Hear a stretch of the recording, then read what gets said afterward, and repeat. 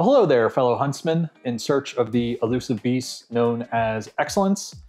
It's the Big Heavy, and today we're talking 3D printers, specifically the Bambu Lab X1 Carbon and the Prusa MK3S Plus. And there's probably dozens of videos out there comparing these two brands and specifically these two printer models. And rather than flogging a dead horse, I'd like to bring two things that I don't believe have been very well covered when talking about these two printers. First off, this video is not sponsored by any means. I didn't get any of these printers free. I plunked down my cold hard cash for both of them. One of them is going to end up in the dirty sewer known as Facebook Marketplace when all is said and done. And before I get a little bit of tennis elbow by patting myself on the back, I did ask Bambu Lab if they would send me one for free, and they respectfully declined, likely due to my lack of stature and overuse of dad jokes on this channel. But the second thing that I don't think is covered is too many of these reviews focus on the specs. And I'll give you a little bit of a spoiler alert. The Bambu Lab's faster. It generally produces prints that are as good or better than the equivalent Prusa models. And I think for 80 to 90% of the population, they should just go and buy the Bambu Lab printer that's at their price point, at least at this point in early 2025-ish timeframe. But I do want to hit on why I think 10 to 20-ish% of the folks out there that are shopping for a 3D printer may want to give Prusa a second look and ultimately go in that direction rather than go towards a Bambu Lab. And I think the reason I'd say that is ultimately because these two companies seem, at least from a product perspective and kind of the marketing they put out and the general vibe behind them, that they have a different philosophy on printing and on the products that they produce.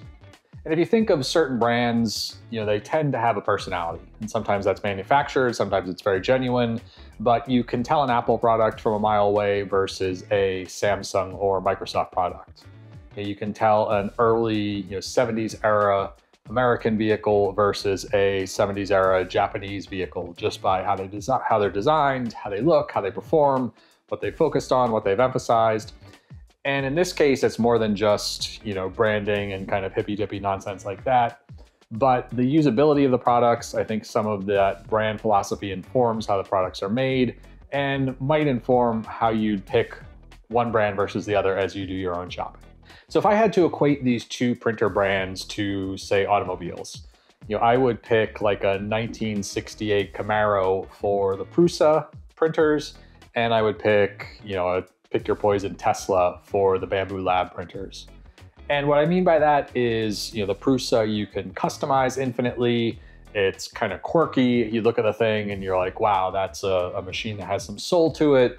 Maybe you either love or hate how it looks. Maybe you love or hate sort of the goofy bright orange accents that they use in their printers.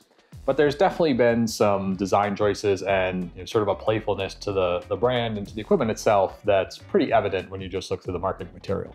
In my case, we got the Prusa kit, and I frankly had a really good time putting it together over the course of a couple weekends with my oldest son. And I think if you're the person that a Prusa and that kind of Prusa brand philosophy appeals to, I would highly recommend you buy the kit. It's fun to put together. You don't necessarily understand all the nuances and details of how a 3D printer works, but you do have a much better appreciation for how the parts fit together. You do get a little insight into how does this thing work, how do the different axes move, what's an extruder, how does the filament flow, and kind of the different key components and how they all work together as you put this thing together. And in Prusa's case, and part of what I was talking about with that kind of brand philosophy, you can see that through the assembly process. They give you this nice thick instruction manual that's very detailed. It has nice pictures. It has little, comic book style pictures of the guy who founded and runs the company. I don't know if his name's Joseph or Josef Prusa, but I sort of had this imaginary vision of him living in a wood cabin in the hills of, I don't know if he's in Yugoslavia or Czech Republic or somewhere like that. There's 8 feet of snow surrounding this cabin, and he has no fireplace. It's just heated by 5,000 Prusa 3D printers that crank out parts to make his machines. I'm sure that vision's not accurate, but you kind of get that sense as you go through and assemble the thing.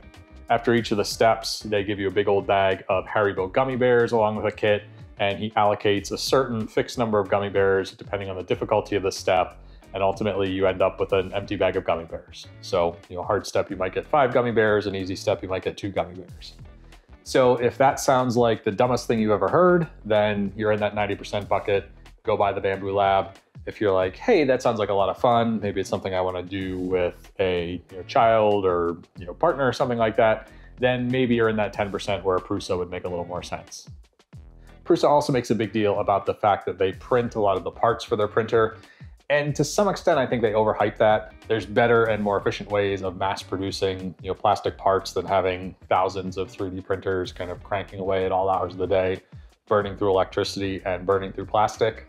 But there is a tiny little narrow application that's legit. In my case, we had one part where I screwed it up somehow. I can't remember exactly what I did, but I think I ultimately stripped out a piece of plastic that was designed to hold a little nut in. And we had our old 3D printer still set up. I had some of the appropriate filament around, and you can go and download all the 3D printed parts for your Prusa and reprint them if you need to. So I was able to kind of save the day, print a new version of that part, put that into the printer, and be able to continue assembling relatively straightforwardly. Now that's a niche case. Since printing that part, I've never printed another part. I don't really see a scenario where you would. Maybe if the part melted or something truly bizarre happened. That's kind of a niche case. And despite the fact that there are a fair number of 3D printed parts in the Prusa printers, the key components are all metal. The extruder and the nozzle and all the things that actually do most of the work are metal. The frame of the printer is metal. The print bed is obviously metal. So it's not like you can kind of build one of these things from scratch. Or if the zombie apocalypse came and the zombies ate half your 3D printer, you're not going to be able to fix anything but some kind of minor plastic parts that are not necessarily key to the assembly or everything you would need to build yourself a new Prusa. Now you contrast that with the Bambu Lab, and in my case I got the X1 Carbon, or if you are a reformed citizen of Massachusetts like myself, you might say the X1 Cabin, and you would of course rate the printer itself as wicked pissa. But that aside, it is a great machine, but it's kind of a soulless appliance. And I'm being both complimentary and maybe a little bit insulting when I say it's like a dishwasher. The thing looks sleek. It looks like a modern piece of equipment versus the Prusa kind of looks like a science project that the really smart nerdy kid in high school put together. The thing's got a touch screen. It's all enclosed in nice tempered frosted glass. It's got rounded corners, and it just it looks like a serious piece of equipment versus again that kind of science fair type experiment. There's no option to build it from a kit. Basically the getting started process involves 0 included gummy bears, although you're welcome to add them yourself. But instead of this nice thick manual where you're following this little comic book character who's awarding you gummy bears for doing the right thing, you're basically pulling out tape, you're pulling out blocks of styrofoam. They do give you a little getting started pamphlet. You're kind of plugging in a few cables, and then you're turning the thing on and mashing the screen when it says, would you like to update the software? And then mashing again when it says, would you like to sit through the ridiculously long but highly automated and highly effective calibration process. And this is pretty indicative of, again, where those kind of brand personalities diverge a little bit. And with Bambu Lab, probably the biggest pro, and in a very niche set of cases could be a con, is everything's integrated together. The printer itself comes with a network interface already built in, unlike most of the Prusa printers. It connects to Bambu Lab's cloud service. It connects to their marketplace where you can download existing models. And all that stuff is built in. It all comes set up out of the box. You kind of create an account, you go through the unboxing process, type in your Wi-Fi information, and you're off to the races. They also have a pretty great mobile app. You can see printing status, you can see a video feed from your printer. I don't know if all the printers have a little video camera, but the X1C does indeed have a camera on there. You can redo prints from the app, which is nice. You can't necessarily feed a new model into the printer and have it go, but I can look back and see the last, I don't know if it's unlimited, but it's at least the last 10 or 15 prints I've done. And if I'm, like I was this weekend, hanging out on my ladder outside, trying to finish this goofy, endless house Christmas lighting project I've been working on, and I realize I need another little bracket, I can pick up my phone, go and find where I printed it before, hit go, and then the printer spins up and does its thing. Now, the Prusa proponents would say you can do all those same things with a Prusa printer. And Prusa has just, I think recently, like 6 months ago, launched its own version of an app that lets the printers connect to their cloud and do similar functionality. But prior to that, you could use an open source application called Octoprint. There's a couple others out there, but they kind of represent the Prusa philosophy in general. You know, you can do all the cool things, but you've got to go and find some open source component or something somebody in the community built. You know, in the case of my printer, I had to go and buy a Raspberry Pi. I had to install this software on it, had to print a little case that would mount up on the Prusa. And it looked super cool. You know, it looked like it was built into the thing, but it was just slightly janky. You know, I also ended up getting a little camera so I could see the progress of prints. And you know, aside from the fact that you can make cool little time-lapse videos and nerd out on that, you can also be sitting in another room, you know, hanging on your ladder or whatever, and see if the print has gone horribly wrong and stop it before you get too big a mess. But doing that, you know, required me to go and find a little camera and research what would work, get the right cable, you know, 3D print a little mount. I couldn't quite find something specific to my camera, so I made this sort of janky, hacky thing that never quite worked right.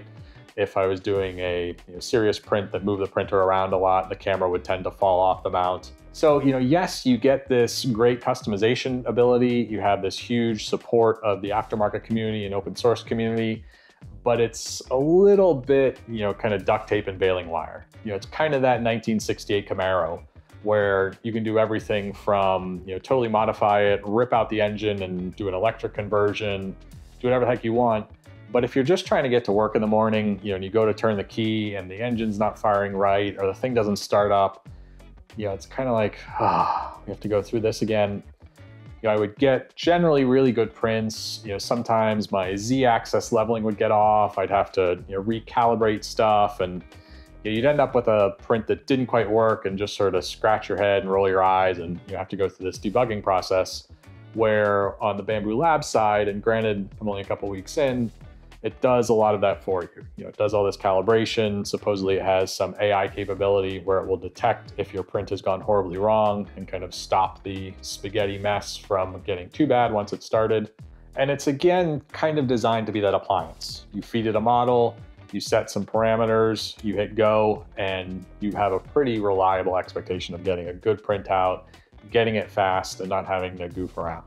So if your interest is primarily in the output of 3D printing, you know, you're primarily focused on, I want to design models, I want to make parts, I want to build stuff. I don't really want to have to understand the mechanics of the 3D printer or how 3D printing works. I don't care about customizing the thing. You know, I don't care about having the absolute bestest, coolest software installed on there, or being able to, you know, tweak and replace parts using, you know, custom stuff or community built stuff. You're probably in that 90% bucket, which is honestly where I found myself, where get the Bambu Lab. If you got the cash for it, and I realize it's, you know, fairly expensive, but considering how much 3D printers cost not that long ago, the X1 Carbon that I got with the AMS, which is essentially a machine that lets you have 4 rolls of filament queued up and will automatically switch between them, including the ability to switch while you're printing, so you can do multicolor stuff, is frankly amazing. I mean, the thing's a technological marvel. It requires, you know, surprisingly little amount of BS to get a really high quality print at a really fast speed. If you're a little more of maybe a tinkerer, you know, if you're kind of excited both by the outputs of 3D printing as well as the process, you know, you want to understand the machine, you want to be able to tweak it, you want to be able to see how the thing works. You know, the Prusa feels like more of a, you know, backyard shade tree mechanic kind of project. You know, the thing just looks a little wacky. It looks kind of fun. It's not in this big enclosure. And you know, yes, some of the Bambu Lab printers are also not in an enclosure. So it's approachable. All the components are open source. You know, you don't have to worry about Prusa Lab locking something down because you can just go and delete their software and replace it with Octoprint or whatever you want. Versus Bambu Lab, which again, everything's integrated, everything works together, with that caveat that if Bambu Lab decided to pull the plug, if they decided that, you know, the X1 Carbon is no longer the current thing and they want to have the X2, you know, unobtainium, theoretically they could, you know, shut down support for my printer. They could disconnect it from the Bambu cloud. There is a way to have the printer operate what's called LAN only mode, where supposedly it doesn't communicate with the Bambu Lab cloud. I haven't tried that. You know, it's frankly something I'm not really all that worried about. It's the same problem I'd have as if Apple decided to stop supporting their phones, or, you know, went out of business or whatnot, or, you know, the same worry you have with Nest thermostats or any one of hundreds of connected products that now litter landfills everywhere. The final place I would advocate going for a Prusa instead of a Bambu Lab printer is if you're totally new to 3D printing and you're not quite sure you want to spend the money on any sort of new printer, let alone the Bambu Lab printers, which I think in a lot of cases, even though when they go on sale, they might be a little bit out of your budget range. The good thing about Bambu Lab kind of raising the bar in terms of speed and performance and getting a lot of Prusa people to upgrade and kind of go over to Bambu Lab is there's a lot of Prusa printers that are for sale right now. And despite what I've said about performance and everything like that, the Prusa is a really solid printer. I think it was the first home-focused kind of consumer-grade printer where out of the box, they gave you everything you needed to produce really good prints. If for the same money you can get a brand new Ender 3D and go do all that customization stuff, or get a gently used Prusa, I would go and grab the Prusa. You can still do some customization, you can still do a lot of tweaking, you still get that ability to kind of see how everything works, understand how it's put together, it's packaged in a little more friendly format. You kind of have to go through that learning curve of playing with things and tweaking things to get perfect prints. But with the cost of some of those printers, that were $700-800 not too long ago, now being in the $200 to $400 or maybe even less range, that makes a pretty compelling thing to snag in the secondary marketplace. And I've said it in previous videos, I'll say it again. If you're kind of on the fence and you've got a couple $100, which I realize is not nothing these days, but if you've got a couple $100, go nab a used 3D printer that you can hopefully sell for the same couple $100. If it doesn't excite you, grab a couple rolls of filament and just explore the possibilities. There's 3 or 4 good websites where you can download models. Thingiverse, Printables is Prusa's 3D model marketplace. Bambu Lab has one, I think it's called Makerspace or something like that. But it's worth just playing with, even if you're only going to download some of those pre-canned models and seeing some of the possibilities. I think there's never in my lifetime really been this piece of consumer technology. It's really kind of a small factory that you can sit on top of your table and let you produce parts, let you produce little machines, let you do all this really amazing stuff that was previously only accessible to companies with hundreds of thousands of dollars for this type of machinery.